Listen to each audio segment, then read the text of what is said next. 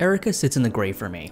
I know, not the most engaging opinion in the strata of reviews, but for middle ground's sake, I'll surmise it as this. It's on the better side of meh, and that's okay.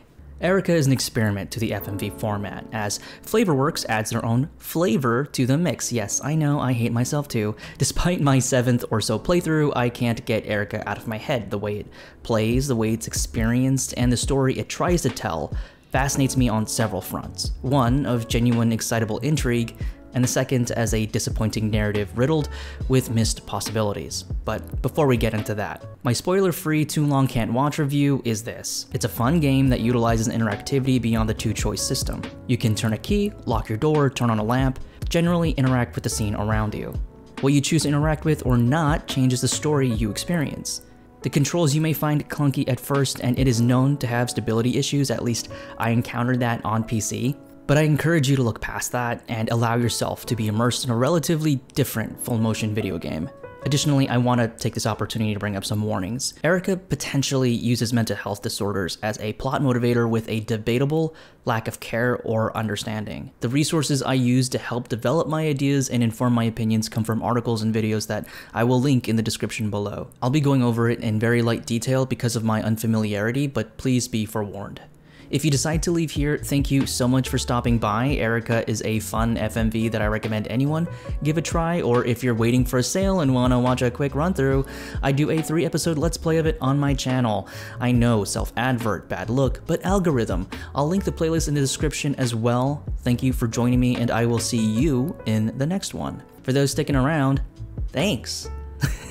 No, it's bum bum.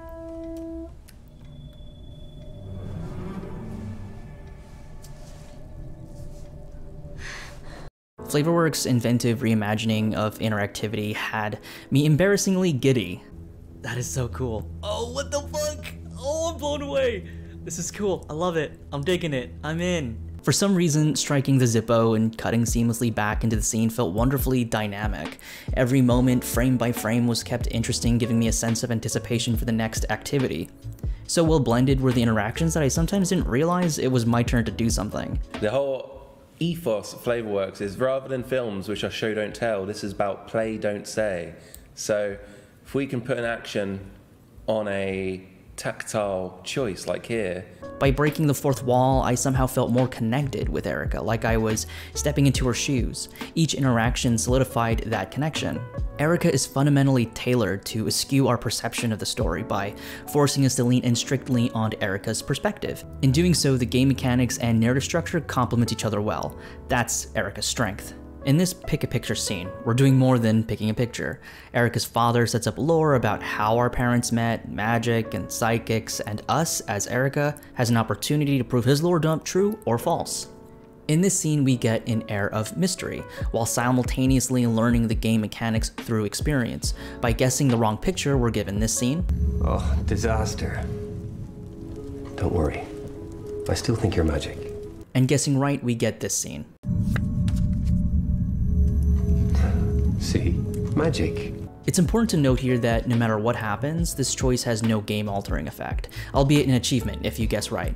Instead, we're told that what happens next should be interpreted literally or not. How we experience the narrative from this point on is shaped by our father's reinforcing words, and how we interpret his words. The game toys with our character perspective alongside an unreliable narrator as part of their game mechanic. Marry that with a system of meaningful tactile in-scene interactions, and you get an FMV that encourages you to be Erica. To see how your interactions meaningfully dictate perception, let's go through this early scene during our introduction to Delphi House. A quick pause here, I wanted to address this in case of future linguistic beratement. I pronounced Delphi as Delphi throughout the video. My apologies if it bothers you, it kinda bothers me too. I went with the FMV's pronunciation. Worked at Delphi House. Delphi House. R for Delphi. Delphi! If it doesn't bother you, think Zeus. If it does, then Hades to you. I'm sorry, I'm joking, I'm a joke. Back to the video. The moment we enter the institution, we first see the call bell. How we interact with the bell also dictates how our relationship develops with first name Sergeant and last name Blake. I'm Sergeant Blake. If we decide to ring incessantly, he'll stop us, and if not, he'll do it himself.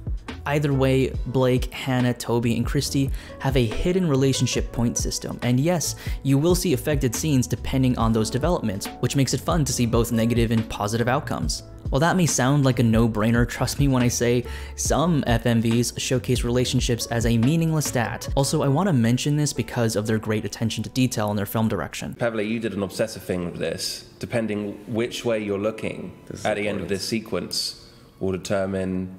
All right, I'm going to look to the right. Okay, look to the right. And then she's looking to the right. She's looking to the right. If I'd been looking to the left, she would have been looking to the left. That's continuity, man. I actually noticed that in my multiple playthroughs, thinking to myself, did they account where a player looked? If not, I'd be disappointed, but you know, it's kind of expected, so whatevs. Yet, they considered it, because continuity matters. The sense of curated detail is sprinkled throughout the game. Like this eye track that follows your cursor, it's always cool to notice them on your subsequent playthroughs. Back at the lobby, we have several options here. To pursue our prancing masked friends, overhear a conversation down the hallway, or pick up the phone. You won't be able to explore it all in one go, and some events affect the game's outcome more than others, but the important thing to note is that all of it matters when conveying to us the players. As I've probably said a million times now, your in-scene interactions shape how you understand Erica's story. But of course, not all is oleander in terms of beauty. Actual oleander is incredibly toxic. The whole plant is uber dangerous, and ingestion leads to horrid symptoms. I mean, like, Erica has some notable technical issues and unfortunate design decisions. But it's like also a pretty pink flower in that it looks great. I may not know my flowers, but I know a bitch when I see one. Bad. Metaphor turned awful analogous explanation of the simile, but okay, gripe time. Time to gripe. This is the gripening. I think I like the word gripe because it kind of reminds me of grape, but if grape and gripe is my inside joke and no one knows the context of that, then I'm just spouting out words without context. I really hate not being able to load and have multiple saves. There. I said it. It's like bad artistic mojo when you question intentional design decision like that, because I mean, like, I understand the idea about not having multiple save files. I hear you. You want the player to complete a run through first. You want the player to have that experience unique to them, unfiltered by the urge to redo or replay. It makes sense, especially in maintaining the integrity of a movie format, but I'ma say something that's gonna get me drawn proctored, but whatevs. FMV stands for full motion video game, not full movie video game. I can't say it without the game at the end, but while maintaining the movie format may sound reasonable at first, I implore all developers of all FMVs from our galaxy to the next, please consider that we are more than just an audience. We are players. We are a driving force. We are the user input that takes your system from A to B in hopes of a dopamine hit that communicates to our brains, this was fun. This fun game. Stop that! Allow me to be part of the millions of voices assuring you it's okay to incorporate skips and load points. In terms of lack of accessibility, another striking example saddens me, and that is, there is no way to pause between choices. The game keeps moving with or without you. Sure, you can hit pause at any time, but the choices are then obscured. The developers confirm that you can run multiple scenes as an omniscient observer, never having to engage with the game's dialogue choices. Hit play and watch the default do its thing. While interesting, it doesn't serve to advance the game or the genre in any meaningful way. Sure, it's seamless and immersive regarding movie pacing, but it's an FMV game. The goal is to play the game, not to run it as a hands-off experience. You could do the same thing by adding a do-nothing option to serve the same function. At least that way you could implement a pause on choice, being mindful of accessibility. As mentioned earlier, I played using a mouse and keyboard, the functionality of which was indeed clunky and took some getting used to. Again, this isn't a knock on their daringness to experiment with other modes of play, but design should also incorporate for ways to adjust for those factors. For example, instead of light tracing to indicate which motion to move for an outcome, use an arrow to indicate direction. While you're at it, draw a glow or hue around objects needed for movement for better visualization. Take this Toby slap moment.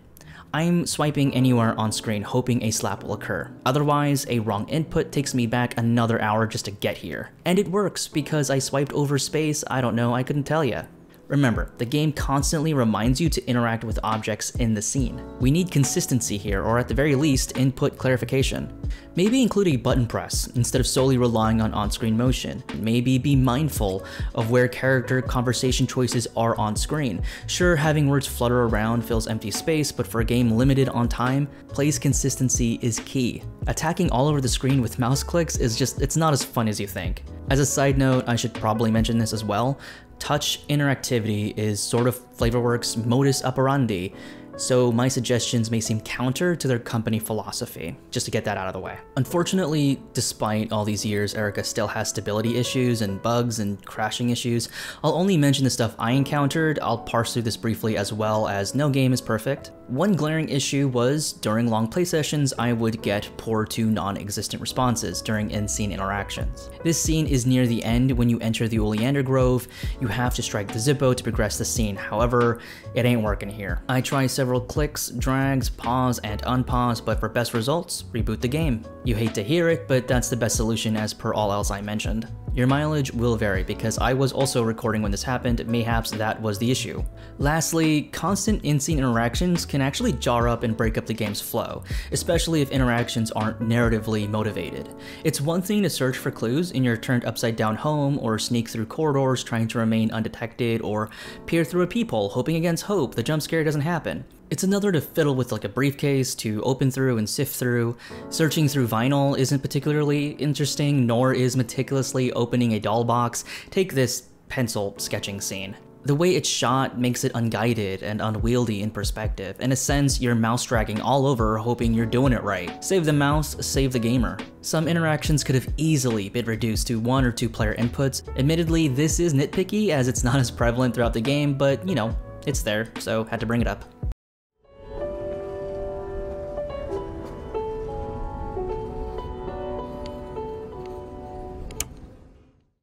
As for the music, it's great! Alrighty, thanks for watching, you've been the best, you're the greatest, you're the best. Okay, so out of fear of copyright claims, just take my word for it, okay? It's uber dope. The music was composed by Austin Wintory. His work spans Journey, The Banner Saga, Assassin's Creed Syndicate. His portfolio is incredible.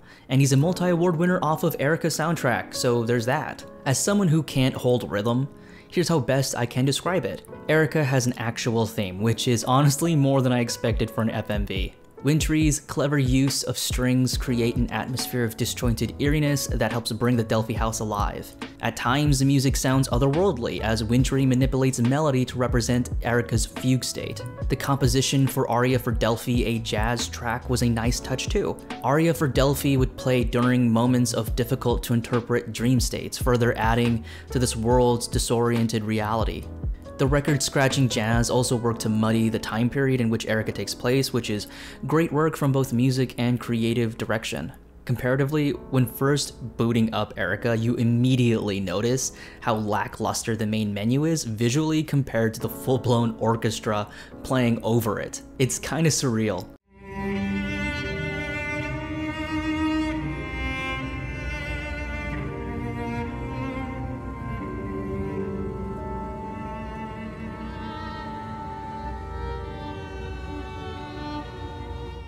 I'll place links in the description so you can judge the music for yourself. The music is great. Dare I say, better than this story deserves. Some of my favorites are Know Thyself, Aria for Delphi, A Lost Home, and What's Real. Good stuff, gotta hear it. Together we can save her. Together we can set her free. No.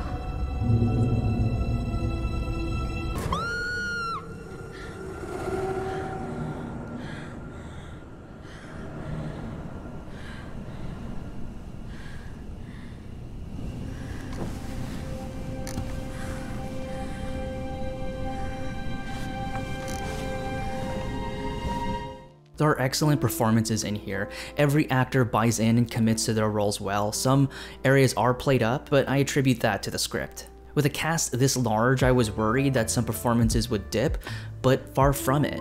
There were characters I wanted to know more of.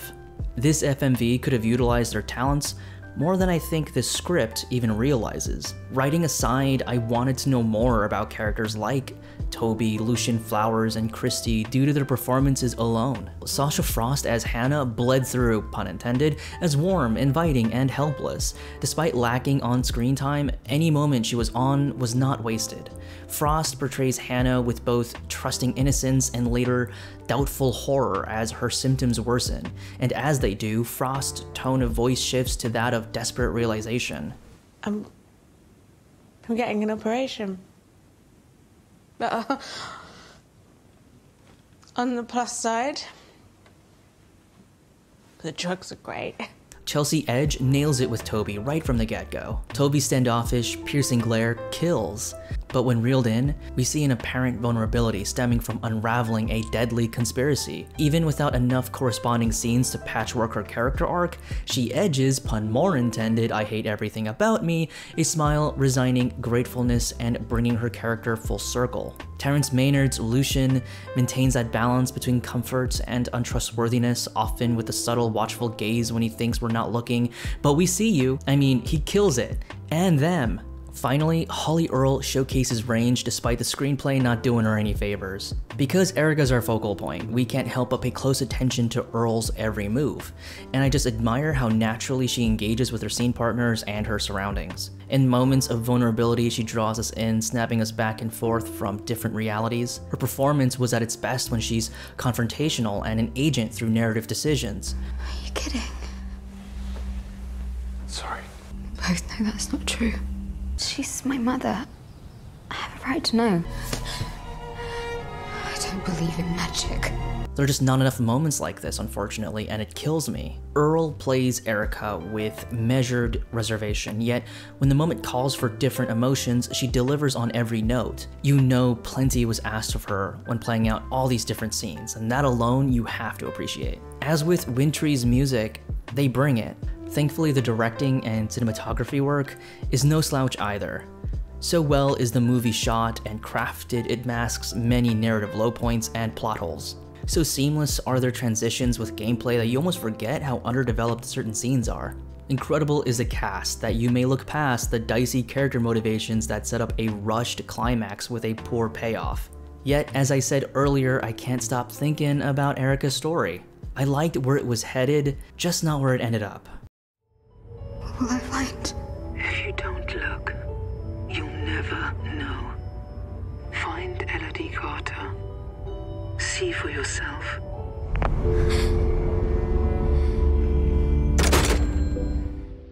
Writing for an FMV must be like writing that 125-page script, typical screenplay length, and then writing another 250 more, all the while trying to avoid plot holes that create new, unexpected branches, possibly unwanted. And when writing for movies, there's a set structure. For FMVs, I imagine, it's that and then some. My point being is that it's tough, it's a tough gig. Perhaps it's simpler than I give it credit for, a rudimentary A to N script with tiny deviations in between, but I'd be remiss, and I think many people would be, to say that such work comes easy. And I don't want to do Erica that failing.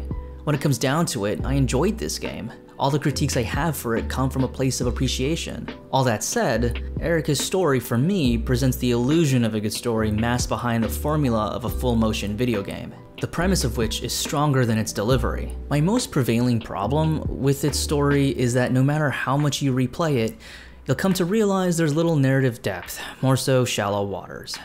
For the uninitiated, let's go over what is Erica's story. Much of this information is from their fandom wiki and other forums. Of course, I will also link that below. Unfortunately, I couldn't find the screenplay for Erica, nor do I think one exists that is widely accessible online, so apologies if exact details are missing. Again, we're just going over the crucial highlights. Enter Erica Mason, a young woman who suffers from post-traumatic stress from witnessing the unexplained murder of her father when she was just a child.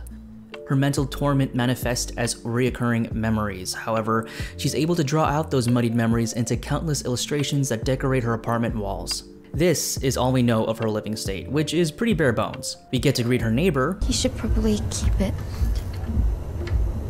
But that's about it. We don't know what Erica does for a living or other coping mechanisms, if her illustrations amount to anything, if she's tried solving the case herself, nor do we see the consequences or joys of a reclusive lifestyle, what's her favorite color, if she prefers Friendster over LiveJournal. Disappointing on the exposition front, to say the least. Then, seemingly out of the blue, she receives a bloody package.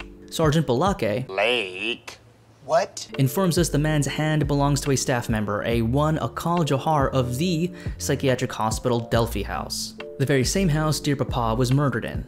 Detective Rambo, of course, then suggests Erica, hold up there and wait for all of this to blow over. Terrible idea, lacking proper character motivation, but whatever, let's play ball, the premise is interesting.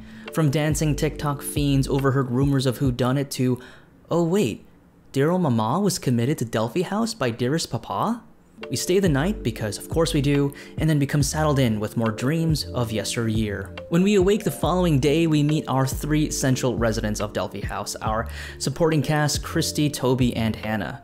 After a bit of back and forth, Can I have one? No. Hannah has a bloody coughing fit. Following this incident, we go to our morning meet and greet with the one Dr. Lucian Flowers, the co-founder of Delphi House, and supposed uncle figure? I should have been there for you. I should have done more. I was just a little girl.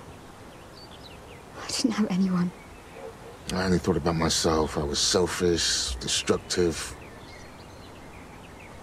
There's no excuse. I'm sorry.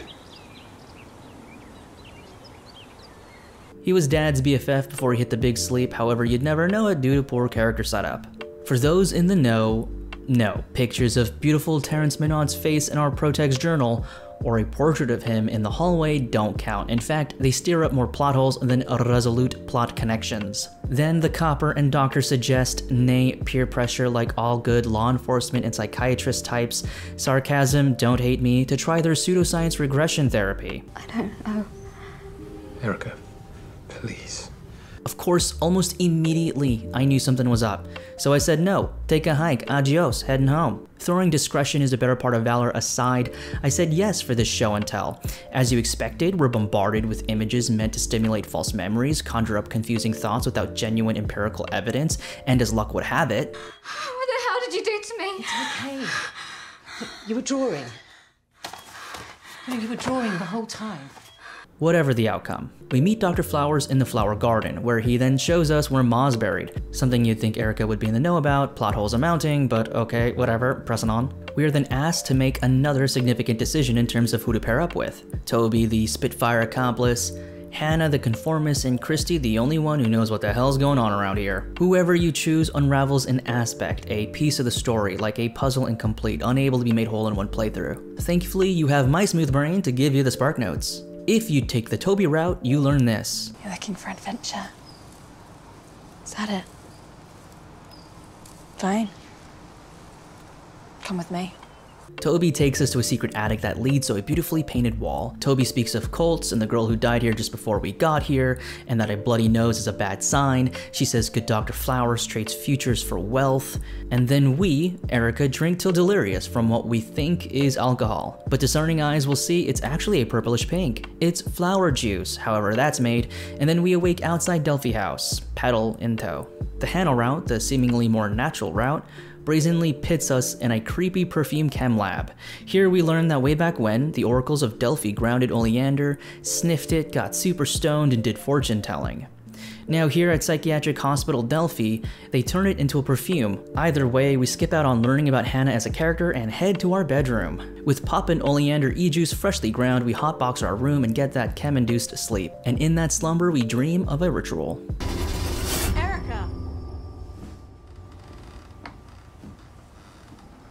Jeez, finally. Get up. You've got mail, and it looks expensive. Before we check our mail, there's one last route we need to visit, and that is the Christie route. I guess I could go meet some other girls. Okay, I love this for her. Erica immediately goes for the cake for lunch. That's my mood always. Sweets will be the death of me. Keep in mind that's one of the few instances we see a written personality, maybe the only instance, we see a written personality for Erica, so savor it, folks. It's a desert out there. Choosing Christy leads to lunch together, after which we volunteer as a cleanup crew. What did you mean at lunch, when you said I was a butterfly? Oh, yeah. Well, you're not a rabbit, or a deer, or a fox. Noticing our entrenched curiosity, Christy takes us to a back room where she reaches for a red tape and explains there's a conspiracy afoot. Later, we enter Christy's room where she immediately tapes her closet and tells us to look under her pillow. There we see her magnus opus, a deer, fox, rabbit, butterfly on repeat, a near perfect copy page by page. I like the rabbits best.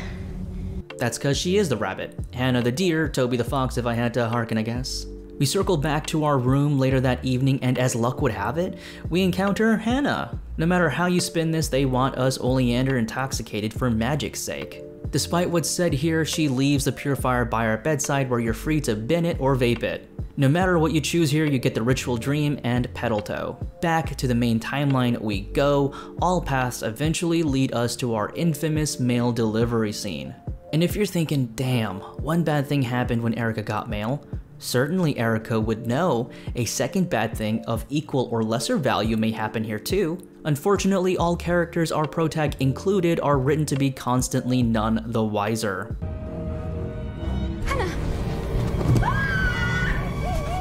Having received the tattooed skin of a one Carl Steinbeck, the night manager, we're called in for another parent-teacher conference. We learned Steinbeck's tattoo is from the Temple of Apollo phrase, know thyself, because branding is everything. And when we bring up that the doll was gifted to us by Lucian Flowers, no alarm bells ring off in Sergeant Blake's head. Okay, red flag. We start to notice Dr. Flowers peering at us menacingly. Another red flag. In another playthrough, I brought up how Erica's birthmark matches that of the doll. Again, no takers. If you're wondering at this point, where is Erica's sense of urgency, agency, and general awareness of solving this damn thing herself? Then you're starting to see where my frustrations are amounting. Sergeant Blake then suggests we search Erica's apartment again just to be extra sure we didn't miss anything. Here he's hoping for a Hail Mary, a smoking gun, the one clue that blows this case wide open. Instead, we find Erica's apartment ransacked, Steinbeck's dead body in the next apartment over, and come to find out, our neighbor was in on it the whole time. This moment genuinely surprised me because it's dumb.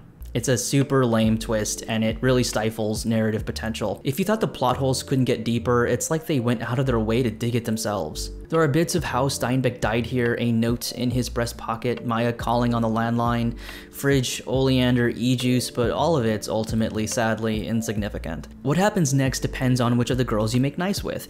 If you and Toby are two peas in a pod, then Toby drags you along to watch Hannah carted away for an operation. Here we get some Hannah lore.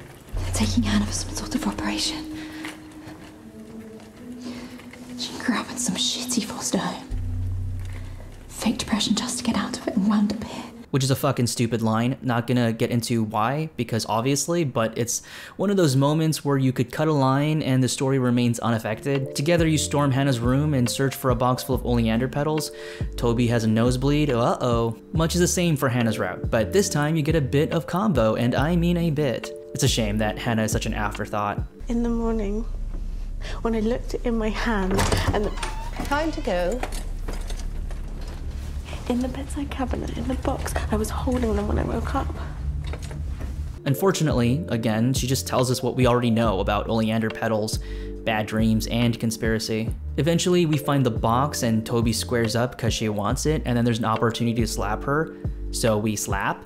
The Christy route takes us for a bit of a loop. We cut to Christy's room where she has us signing a get well card. We can write whatever we want here, which is a great touch. And then she shows us that the red tape she used earlier is broken. Whoa. There'd be a secret door in there. A quick reminder. Toby's route shows a secret attic passage, while Christy's secret door is here. Where's Hannah's secret door, you ask? Well, that one is a bit more cleverly placed. I'll get there in a bit. Afterwards, we head to Hannah's room, and long behold, Toby's looking for a pedal box. She finds it and her nose bleeds. All of this leads to our parent-teacher conference number 3, this time with first name chief, last name inspector. Why aren't we doing it at the police station? You've been through enough, Erica. We just want you to be as comfortable as possible. Red flag number 1.5 million, and at this point I'm just smashing my head against the wall. Here we learn about Maya Green. She was a former patient at Delphi House and our neighbor because of course she was. They explain that Maya Green was a close friend with our mother and probably killed our father. As the story goes, Dr. Flowers informs us when dearest Mama died, Maya Green broke into the dispensary, overdosed, and died. You're lying. I'm afraid not. We are investigating the possibility that there's been some mistake. Gaslighting. We gaslighting here? A phone call comes in, letting the good old Sarge know there's been an intruder break-in in Delphi House. Both he and Dr. Flowers join in the rescue while you deal with your nosebleed. Nosebleed? Oh no! After cleaning ourselves up a bit, and if we're quick enough to head downstairs, we catch the chief inspector in his death throes. Yes, 'tis Christie's old man. Taking a peek through his desk, we can confirm it with a photo. Then we peruse what I assume is a logbook, but it actually isn't. It's a cipher. Major props to Jedi Onoram on this one. And apologies if I just butchered your name there, but good work. However, what really catches thine eyes is the medallion next to it. But before we're able to hightail it out of there, Maya Green holds us at gunpoint. Here she confesses to killing everybody. Johar, Chief Inspector, Steinbeck, Dad, maybe an old man for good measure, you don't know. But Maya Green assures us we are completely safe as she points a gun at her head. Here we get the truth of the matter, her truth. Dad was a bad guy who sold out our ma for profit. Apparently the fortune teller thing is a real thing.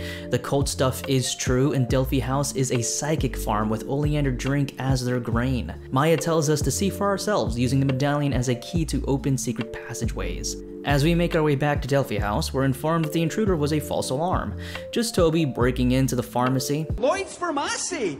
Lloyd's Pharmacy, one word! Back in our room, we can either lie to Blake and explore secret passages, or tell him the truth, in which we get into his car, search an old farmhouse, and he winds up dead. Telling him his sweet little lie buys him more life in the narrative. Also, if you tell him the truth, you miss out on some really interesting scenes. We're gonna go with the lie here for narrative's sake. As we debriefed earlier, taking the Toby route clues us into the attic being a secret passage. Christie's route shows us the Narnia closet, but what happens if we take the Hannah route? Here is where we see the best this FMV has to offer narratively. Okay, going on a side tangent here, but hang with me. For the first time in this entire game, Erica tries to connect the dots herself and make sense of where a secret passage may lie. This is the Erica I wish we had right from the jump.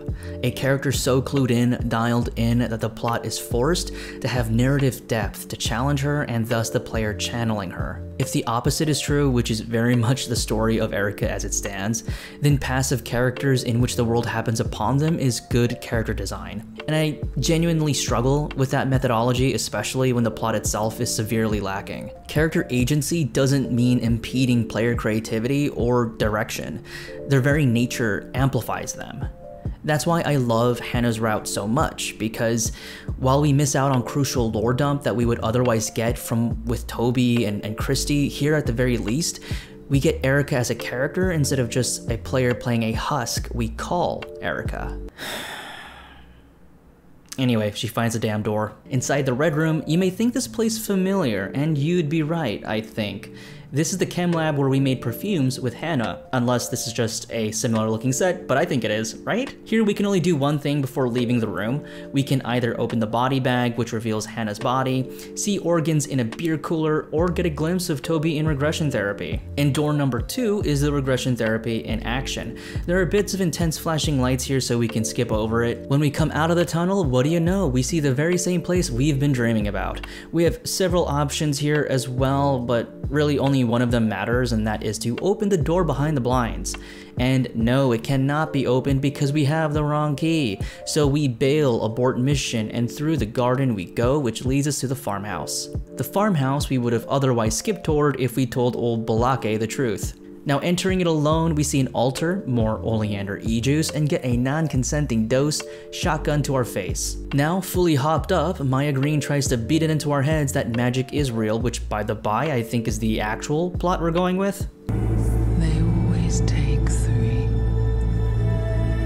A deer, a fox, a rabbit. They seek visions of the future. For wealth and power. But they cannot see without a butterfly.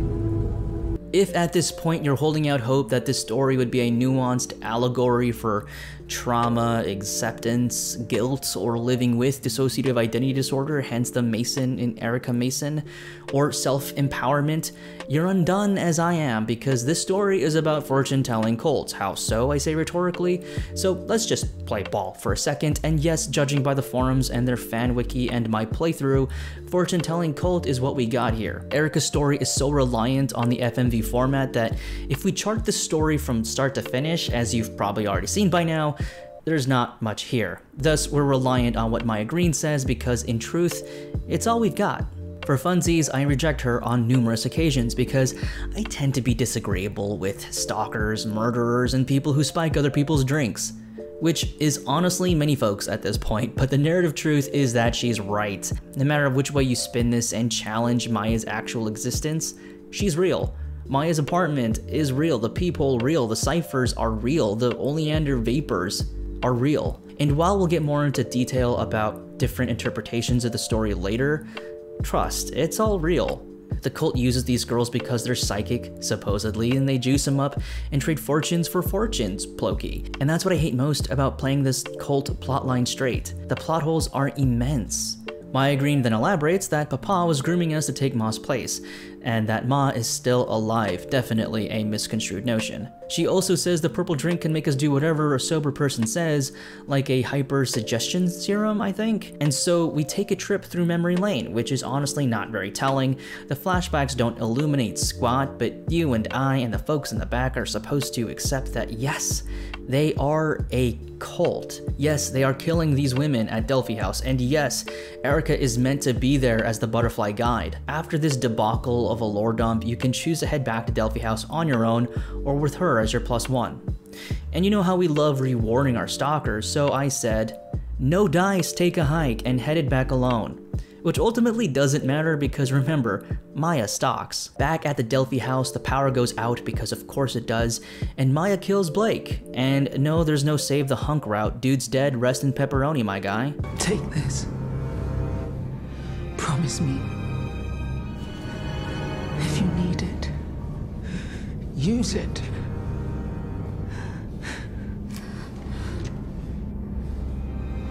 I'm not a killer. Yet take the gun anyway. After which the Delphi house sirens go off and Erica makes her way into the creepy tunnel once more. Here you can kill Dr. Ballard by clicking the gun or let her go, whatever your mood. You ultimately save dearest Toby, or kill her if you inject her with anything other than epinephrine. Piecing out, you finally run into good old Dr. Lucian Flowers where we hear some of the best don't shoot me performances I've seen in a video game. What's happened? It's me. Please. Put the gun down. Whatever you choose here, he stirs up doubts and does his best to negotiate what you've seen with his reality. For example, if you bring up rituals, he says, nah, that ain't real. If you bring up the death of the chief inspector, he states, 'tis only I, Erica, was with him when the gruesome murder occurred. Also, the body of Maya Green? Apparently the body is 6 feet under, right where it should be. There is no Maya Green. What? See, Janny boy, you judge too harshly. This is a psychological thriller after all. Multi-dimensional storytelling at its finest. No, it's not. Hang with me. In fact, it was that foolish notion that got me spiraling into this damn rabbit hole of getting all the endings and writing this already long-winded script. It's about a cult. He's a cult leader. Trust me when I say, going with anything other than culty business will only leave you with more plot holes and disappointment, not in that order. Now, if you choose to lower your gun and hug it out, one of two things will happen, prior choices depending. One, you'll get secretly injected and made prisoner of Delphi House forever. Or two, you side with Lucian, thus the happy family achievement. If you kill him, you get the key and make your way to the Oleander Grove. There you see the flowers in full bloom and their powerful hallucinogenic effects. Your mama, the metaphorical oleander flowers. You get the butterfly ending by taking a gnarly hit and wearing the mask, or you can burn the whole thing down, giving you the escape ending, greeted by your homies or not. And that's it. That's Erica in a nutshell. Congrats, you virtually played it by ear. Just sit tight. You'll be safe here. Just try not to make a mess.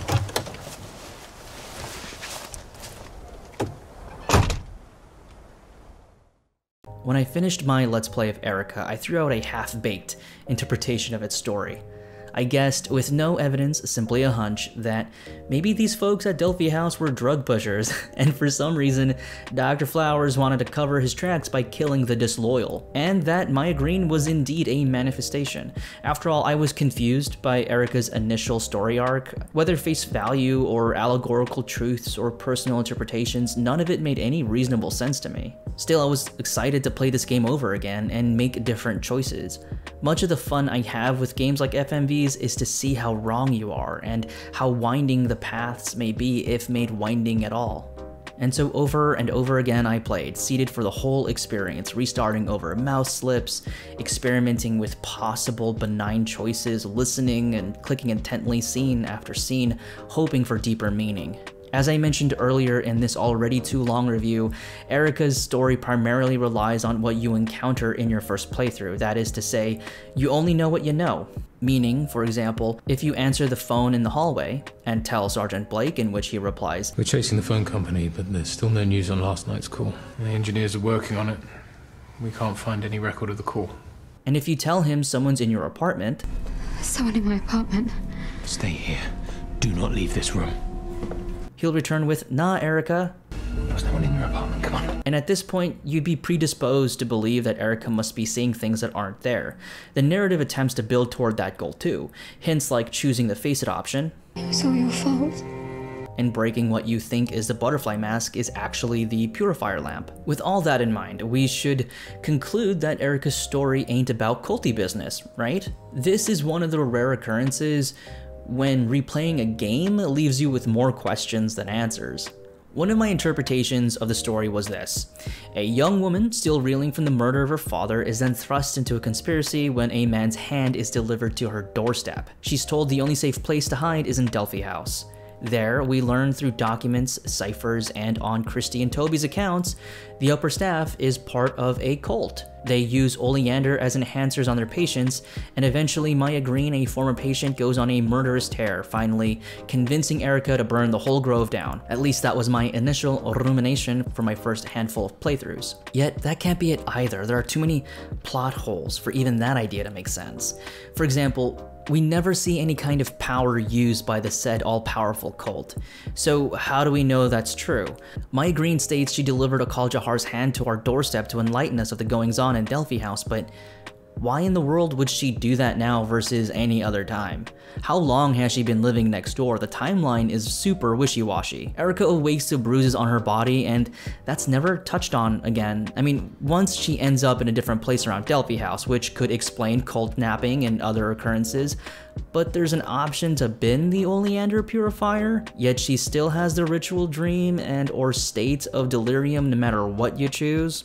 Also, no one can co-sign ever seeing Maya Green, so there's that. Did you see a woman in the corridor? No, there was no one there. Not to mention that Maya tells Erica that her dad was grooming her since she was a child and kept her hopped up on oleander, which on the onset seems plausible, but if that's the case, I hate to be that guy, but where's the toxicology report? Wouldn't this scene be prime time for either Sergeant Blake or even Erica to have that conversation and elaborate on that mysterious death and all that surrounding it, not just that it happened?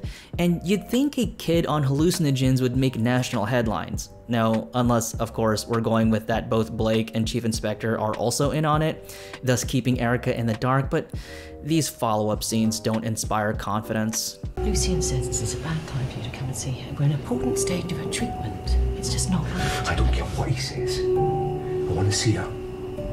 He gave me his word. You need to calm down. You're tired, emotional. Oh, Jesus Christ, Rosa. People are dying. They took his hand. I'm sorry, I'm sorry.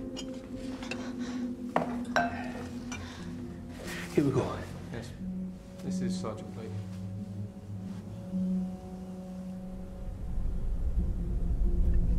Yes, right away. This is my life's work. Do you understand that? What exactly are you doing here about it? It's not for you to know. It doesn't seem like anything's for me to know at the moment. You just do your job and concentrate on looking after Erica in a proper fashion. If anything, they read as Blake is a stooge following orders that he's not all privy to, and Inspector Gadget wants out from whatever they're in. I have to be good or they'll hurt him. If this is genuinely a fortune-telling cult trading futures for greenbacks, why can't they, who've been doing this for however long, find a one Maya Green and safeguard their own lives? Also, why let Erica roam free if she would just be a hassle later? So playing that plot straight is just off target, it has to be. I'm too invested now. So if no culty business, then what?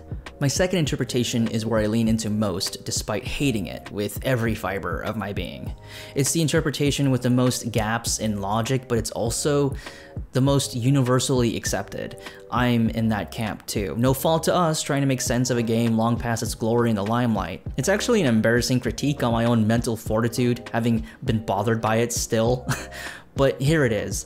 Erica Mason as a child killed her father, and as an adult she conjures up the existence of Maya Green. Somehow she kills everyone, maybe confusing the pliers for a knife, and goes on a deadly tear throughout the psychiatric hospital Delphi house. Now you may be thinking, well, how do you explain the whole other apartment, the oleander juice, Akal Jahar's hand, the random timing of it all? How'd she get a gun? Again, I don't know. The best way to bridge the gap here is that Maya Green is a real person and both Erica and she go on a bloody rampage. Even then, that's grasping at straws. Erica's story is intentionally unclear.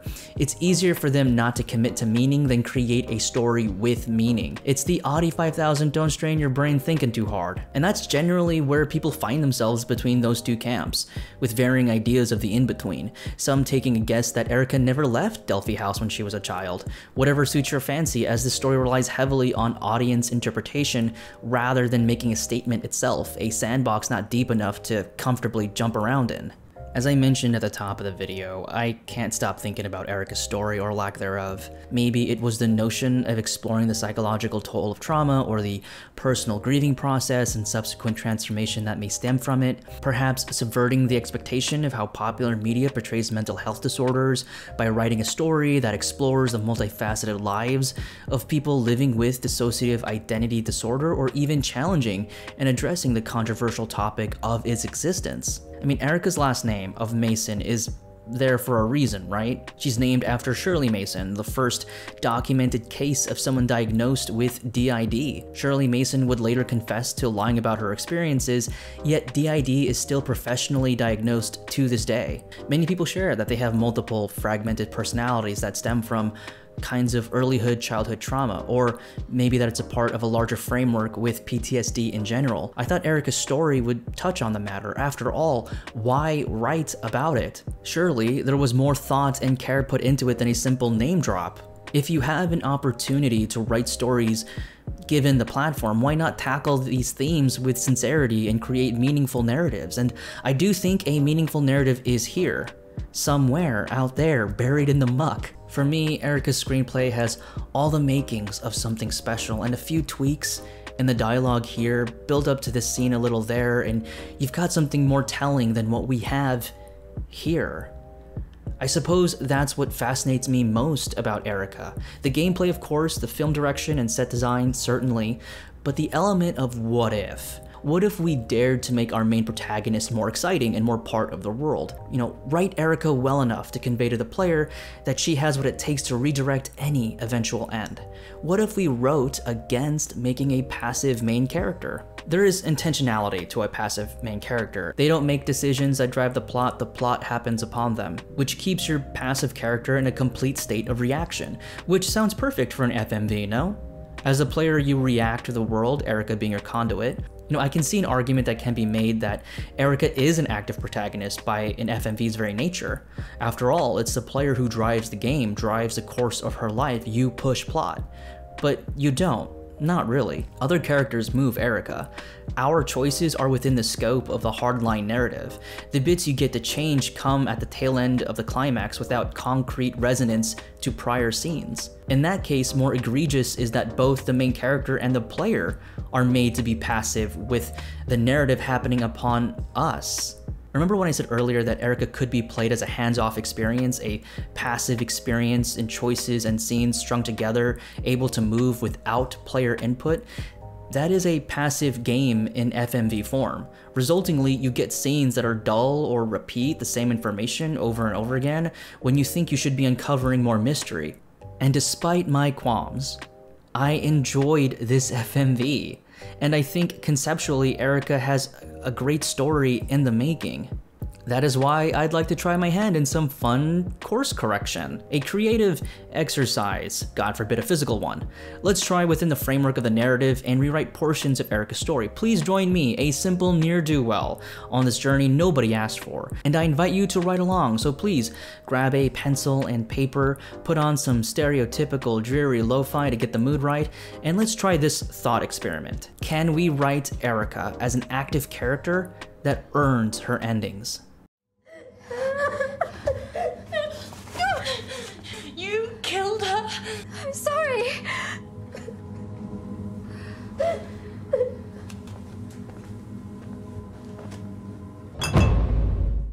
Who do I think I am? What gives me the right? Okay, all jokes aside, I'm well aware that saying we can improve or rewrite Erica presents its own form of arrogance. That I, some strange internet sleuth, not for crimes but for FMV games, can say, hey, let's indulge in some creative exploitation, because that's what this is, folks. The very act of this segment is unfair, so much so I have that unconfident pit in my stomach warning me, advising me, reminding me humility or diarrhea. If I did not convey thoroughly enough, I love Erica. My genuine fascination manifests itself into whatever it is that you're watching now. Indulging in a rewrite derives from a place of gratitude that this game exists, and I will be the first to say I am no writing talent, I am a nobody. What writer Connor Potts and game designer Faye Windsor Smith brought to life in the form of this game changes the way we view FMVs. By writing Erica and merging it with interactive touch gameplay, new transformative art emerges into the ether. They're pushing storytelling boundaries in the face of criticism. Criticisms like and unlike my own, and there's criticisms in bunches whenever you try to art. They deserve their praise. Let's not get that twisted. My desire to critique, challenge, and indulge in a bit of fanfic I wholeheartedly blame on my English professors. Yeah, I studied English in college, and even then I don't do that the bestest, as you've noticed. Yet for funsies, I enjoy breaking this down as if we're in the same writer's cohort, knowing full well I'm just some internet rando. The enablers, the lot of them. Yet here it is, my exposition rewrite, because this FMV has me too damn arrested to do anything else. Character motivation is everything. It is the fuel to get us to the end of the story when all roads leading to it run out. It can be subtle or extreme, Erica just needs the one. We also have the advantage of Erica as an unreliable narrator, so let's lean on that. Within the framework of Erica's existing narrative, let's tweak the exposition. After breaking down Erica's narrative, we know where the writing wants us to go. It's either we believe old Papa is grooming and doping us for culty business, or we remain in denial. Erica. You shouldn't play with it. It's dangerous. The end goal is to make our Papa a bad guy, but the best bad guys are good guys in their mind. So instead, let's try lines like, it's not yours to inhale. After which, he disappointingly moves away from the oleander perfume. Or maybe he angrily moves it away and says, who let you, and interrupts himself. He notices Erica attuning, then grabs some pictures over the fireplace, then proceeds to give the test. Let's aim to get questions going like, is Dad really bad? Did he deserve to die? Was Dad really a bad guy? With that angle in place, let's instill some self-fulfilling doubts. Don't worry. I still think you're magic. See? Magic. These lines become thematically lost, only to appear late. Instead, let's have Erica view her world through that lens, and possibly have that change in the end. I don't believe in rituals and magic. The hope is to include more moments like this throughout the narrative. That way it doesn't feel out of place. Admittedly, this incoming change is a bit more intrusive. While it doesn't necessarily change the trajectory of the original 5 endings, my goal here is to eliminate plot holes. As Erica awakes from her nightmare and goes to face herself in the mirror, she's then alerted by banging on the door. This is where we get our first introduction to Maya Green, not as a neighbor, but as a police officer on a welfare check. She gives her line of questioning and asks about Erica's well-being. Erica replies with degrees of I'm well, who asked for this, it's late, I'd like to go to bed. Let's create tension from real-world scenarios via police handling to welfare checks. We can also learn that Erica is in between work and has trouble holding on to jobs. Satisfied with the welfare check, Officer Green leaves by saying, Miss Mason, help is here if you need it, ending the encounter. My handling of Maya Green effectively cuts that later apartment scene. To solve this problem, have Steinbeck's dead body in the garden or somewhere on the property. Leading up to it, we have scenes where Erica awakes in different parts of Delphi House. Just gaslight her with, "Can you explain where you were when this event occurred?" By doing that, you get the same effect as you would the apartment scene. With Officer Green gone, Erica investigates her wall of drawings, especially the symbol etched into her father's chest. Her mannerisms convey to us the regularity of this passion turned obsession. And she's close to figuring it out mayhaps, a visit to Delphi House that final hurdle. Dr. Ballard's suspect number 1 on her list. In our adjustment, Erica never stopped looking for her father's killer or the why of it all. The past haunts her and she desires answers. She's unsure how to get it or if any of it is a trick of the mind. No closer despite years of consolidated effort. Yet finally, sleep takes her. Erica awakes the next morning to the same kind of banging on her door. Tired, maybe angry and annoyed, she races to her door to shoo away who she thinks is Officer Green. Instead, we get our hand in the box. She notices the medallion, curious of the similarity, then we cut to our introduction with Sergeant Blake. As Sergeant Blake introduces himself, he sees the many pages of wall art. The original scene reads like a casual sit-down. Instead, let's heighten conflict by participating with the set. Sergeant Blake notices a picture on the wall reminiscent of her father's scars. Curious about the symbology, he asks, "You draw this a lot? It's Greek, isn't it?" Erica can then answer that it's Delphic Epsilon or question what Sergeant Blake is alluding to which he admits into reading into her father's case. The change I've made here is that Erica's journal is not present and there's no implied discovery of the medallion, as she's pocketed both. Erica is in the know about some things, even if the player isn't privy to it.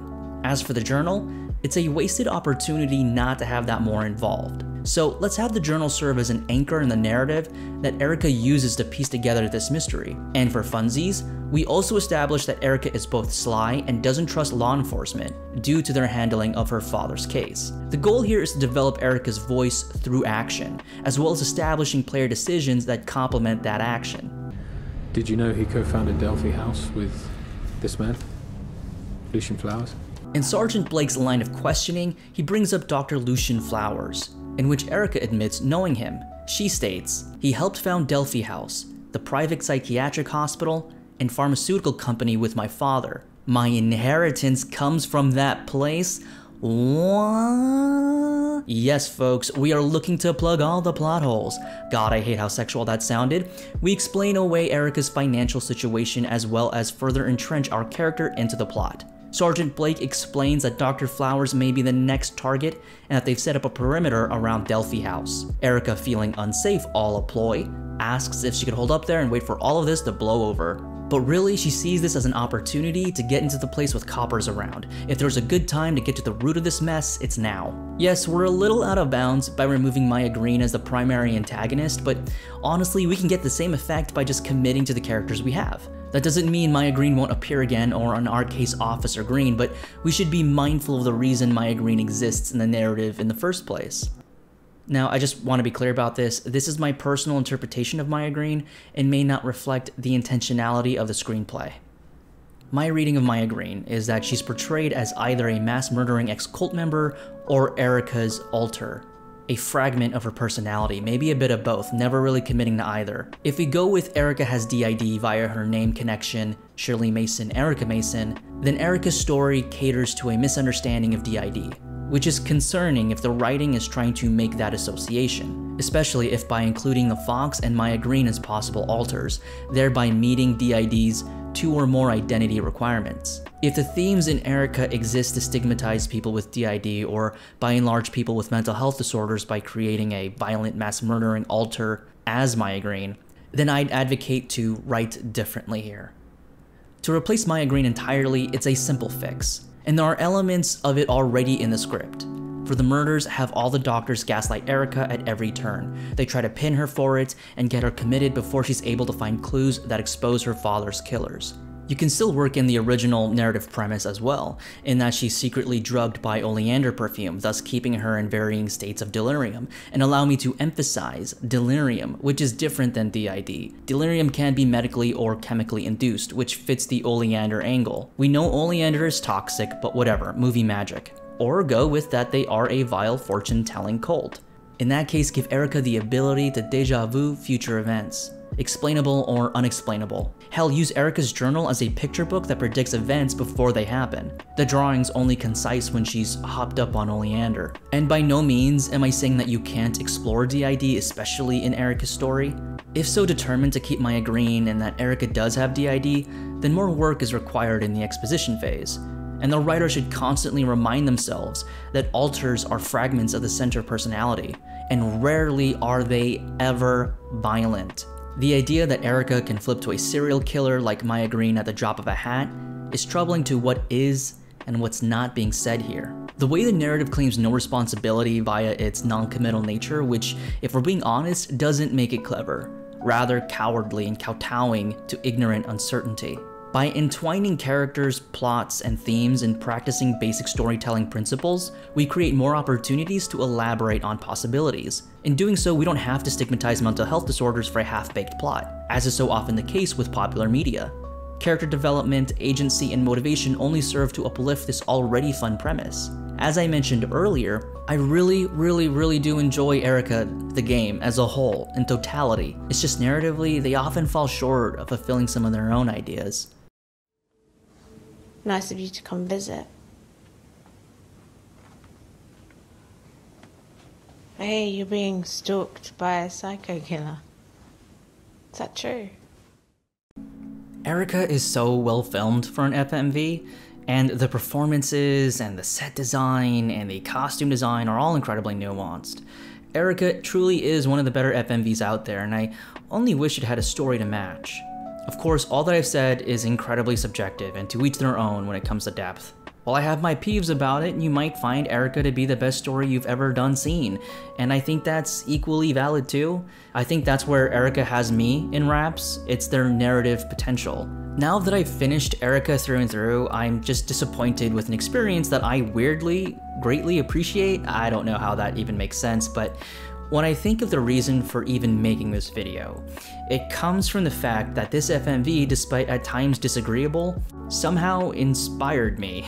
This isn't my first rodeo in the FMV genre, and no, I'm not a connoisseur on the topic either. Yet, as a layman, Erica truly stands out for me, and I want to be one of those folks who can point to it and say, hey, FMVs can be more than what's on the tin. Erica proves it so. Erica can be well acted, well filmed, and with new and fun gameplay, which Erica has all in a bag of chips, okay? I don't know why so many 90s idioms made it into the script. I guess what I'm trying to say is that games can be good, and Erica is good, and yet does not have the best story. Revolutionary, I know. Nor should we be afraid to take stories to task in a meaningful way rather than surface level talk. Erica is one of those games that I would recommend to anyone interested in FMVs while being mindful that the narrative has backward elements. But nothing in this world has to be perfect for it to be appreciated. At least that's what I tell myself in the mirror every morning. Jesus, it's hideous. All that and a bag of chips. Okay, I'm sorry, I'm done. Thank you for watching this weirdly chaotic video essay. I wasn't sure if anyone would even enjoy something like this, but if you're here, then you enjoyed it, and I thank you so much for being here. This is probably the longest video essay I've ever made in my life, and my voice is dying. Hey, I have a quick question. So this scene with Maya Green and getting through this damn door, I never figured out how to do it, and I remained undetected, never seen by the camera. Did you figure it out? Does anyone even know if there's another part to this? Or is it like a vestige of the script that never got filmed in a follow-up scene? Because that's what it felt like.